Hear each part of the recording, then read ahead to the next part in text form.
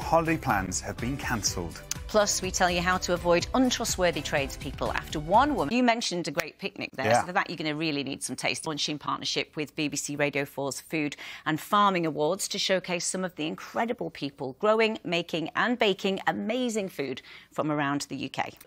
Sorry, I'm joking. What you can do if you've been affected with... Good morning, Jeremy. But the behaviour of the builder recommended to the Morning Live viewer in our next story certainly wasn't trustworthy. Matt investigates how his shoddy workmanship left her